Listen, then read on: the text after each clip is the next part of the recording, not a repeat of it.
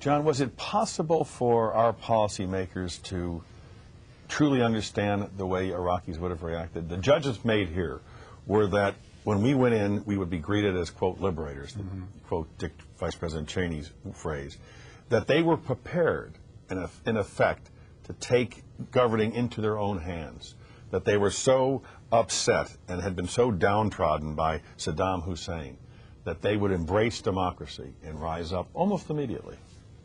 Well, first of all, I think, again, to be fair, American troops were greeted as liberators. We saw it. It lasted very briefly. It was exhausted quickly by the looting and the astonishment, the puzzlement, and finally the anger of Iraqis that nothing was, or very little was done to stop that.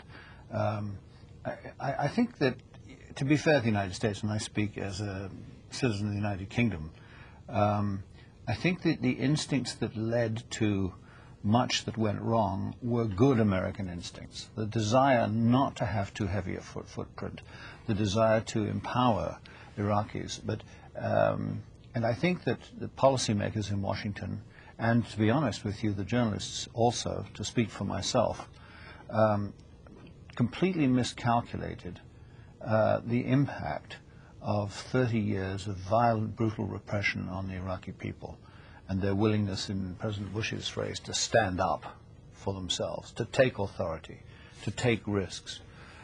Why did we, people like Rajiv and myself, who were there under Saddam, why did we not fully understand that? I think it's because we were extremely limited by the Saddam's regime as to where we could go, what we could do, who we could speak to.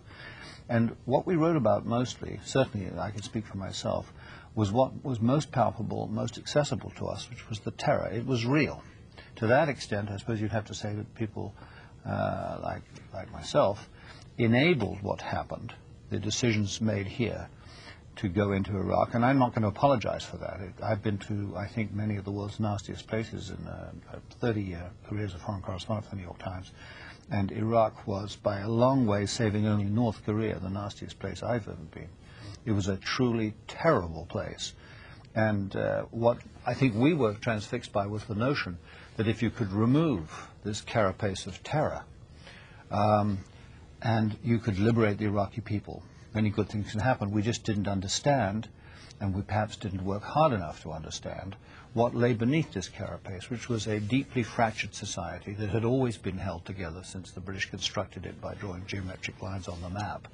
Winston Churchill and Lawrence of Arabia and Gertrude Bell in the 1920s, a country that had really always been held together by force and varying degrees of repression. With the king, King Faisal, is remembered as the king who was assassinated in 1958 as a kind of golden era, but even that was not really a parliamentary democracy. It was still basically an autocratic state.